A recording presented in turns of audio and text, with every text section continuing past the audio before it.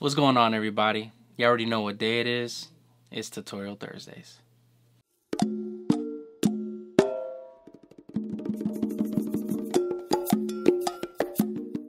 So today, let's talk about changing your head. So if you notice in some of my videos, I have a tumba here that the head is gone. I'm talking about gone. I haven't changed this head since I bought this tumba, and I think I bought it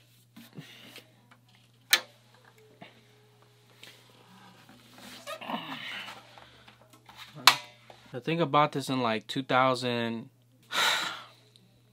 I don't remember when I bought these congas. It may be 2004. No. I bought these in 2007. 2007, baby. So we're in 2018, and I haven't changed this one head since 2007. I know a lot of y'all probably like, oh my gosh, he doesn't take care of his drums. Oh my gosh, I can't believe it. I know he doesn't know how to play congas because he doesn't take... For me, I guess it was sentimental value. Didn't really want to change this one.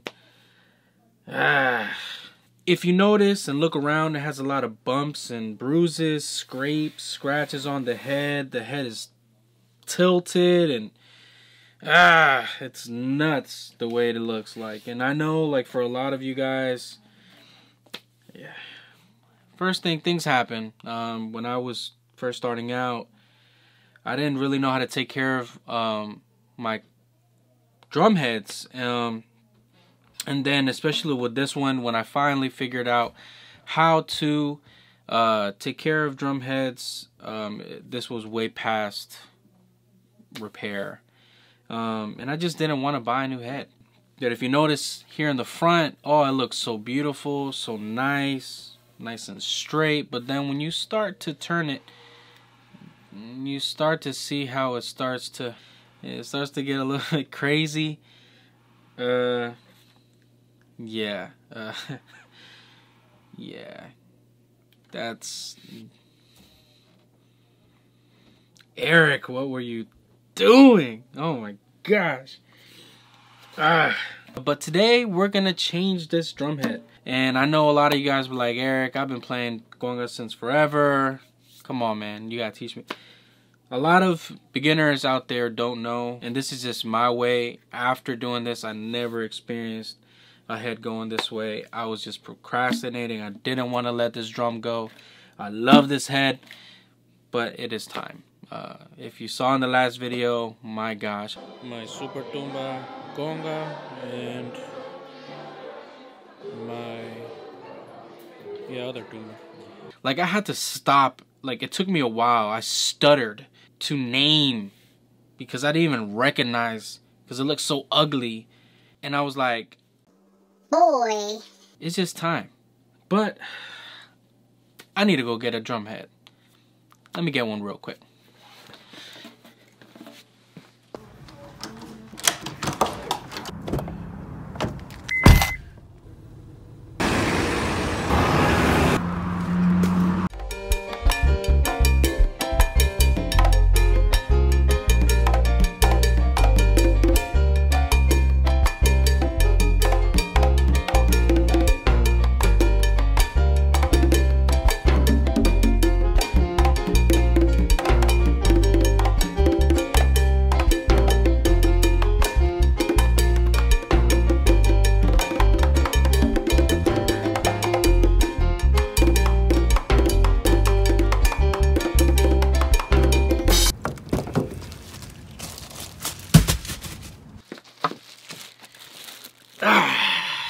And for you guys, I bought more.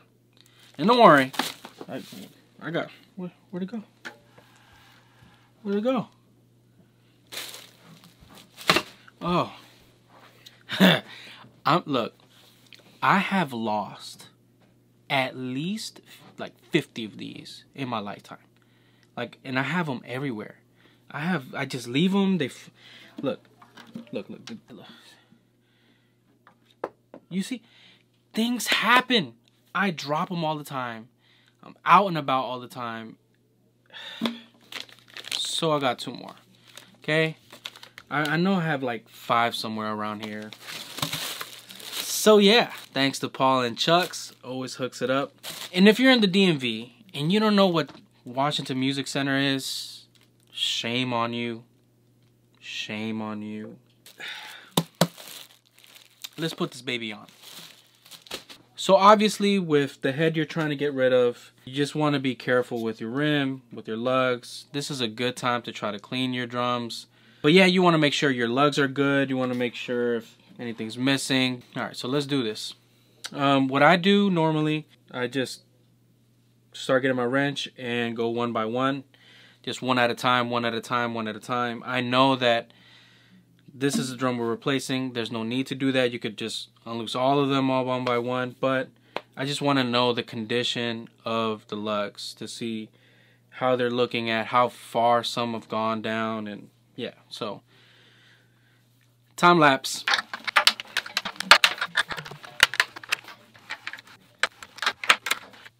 So let me take a pause right here, kind of like what I suspected.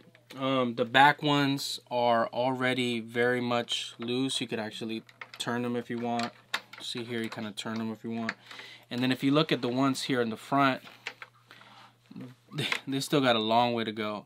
You could tell that either during my live playing, all I did was tune these right here in the front, and they didn't even care about the ones in the back. That was just a rookie mistake when I first started. And I know it's just easier access, and that's okay to do it during a live setting, but you have to remember and adjust yourself and untune those parts that you did and make sure that each lug is even.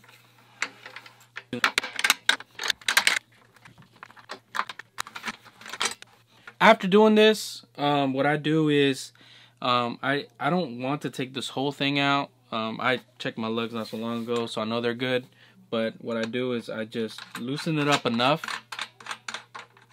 and just try to take the hook out. So what I do is I loosen it up enough so I don't have to take the whole hook out, and I just lean it like that.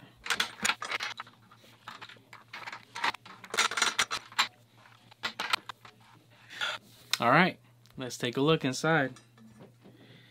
What I do is take it. The rim looks good, doesn't look bad. Good.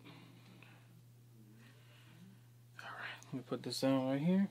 Alright, let's try to take this thing off.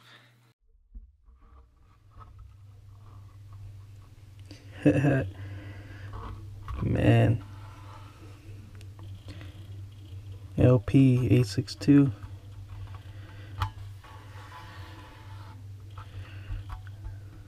The wood looks good. Doesn't look bad. So that's good.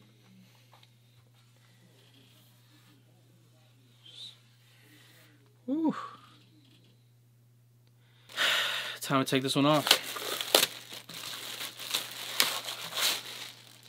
All right, time to put the new one on.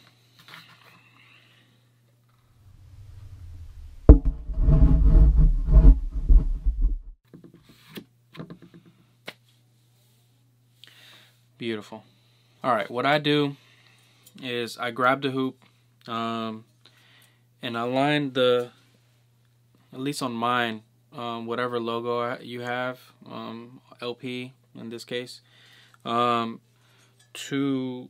the bar where I grab right here.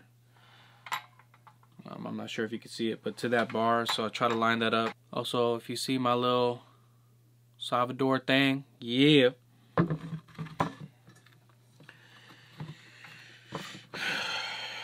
Beautiful. Yeah, yeah, yeah, yeah, yeah, yeah, yeah.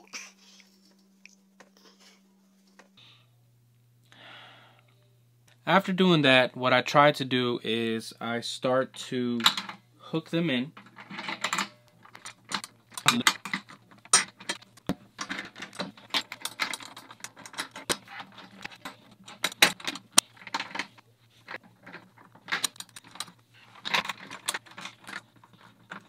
So after I hooked on each one, what I tend to do, and this is just my preference, I feel the bottom of each lug, and what I do is I try to hand tighten each one so I could feel the hook at the bottom of the lug. What that lets me know is how even each hook is for every lug.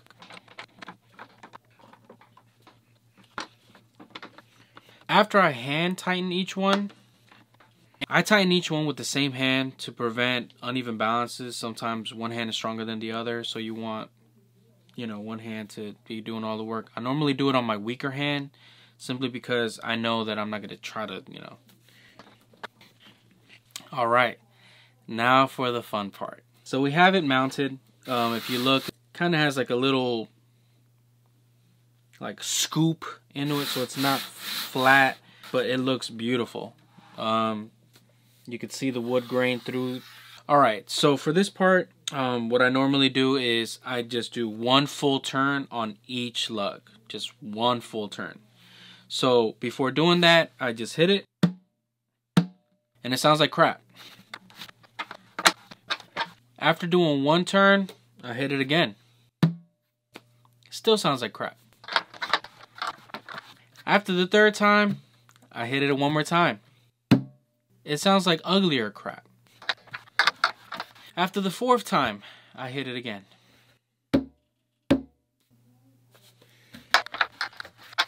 After the fifth time,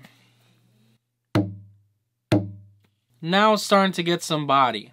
If you notice, after the fifth time I do a turn, the scoop is still kind of uneven, but it's starting to make shape. Normally, when you're tuning and you're breaking in the head for the first time, especially these mass-produced rawhide heads, you're gonna get the ugliest sound in the world. I can remember the first time I changed my head. Oh my gosh. I thought I broke my conga. Like, no joke. It made the biggest crack.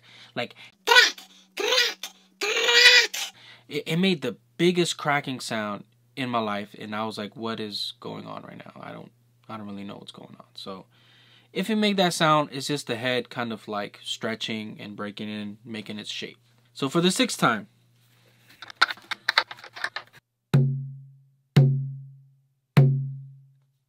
now it's starting to resonate, starting to have a little bit of body in it.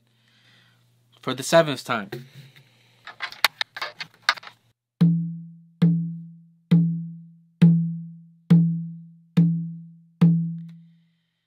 wow, that sounds pretty beautiful right there. What I do at this point, I see that it has some body in it. I check each lug, make sure each lug isn't ugly looking or anything. I slap it in the middle. By doing that, whenever you're slapping it really hard in the middle, it's kind of like stretching, making sure. If you remember the sound, I bet you that's going to sound a lot different now. And most of the time it sounds a little bit better. In this case it did. But the reason why you want to hit it is you want it to kind of like spread out the love. I'm going to turn it one more time just to see what kind of sound it's going to give me.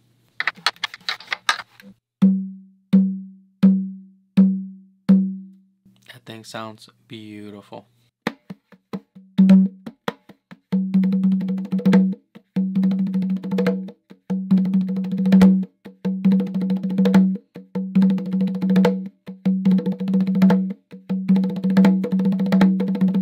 Try to listen to see if something's unbalanced. Again, always check your lugs.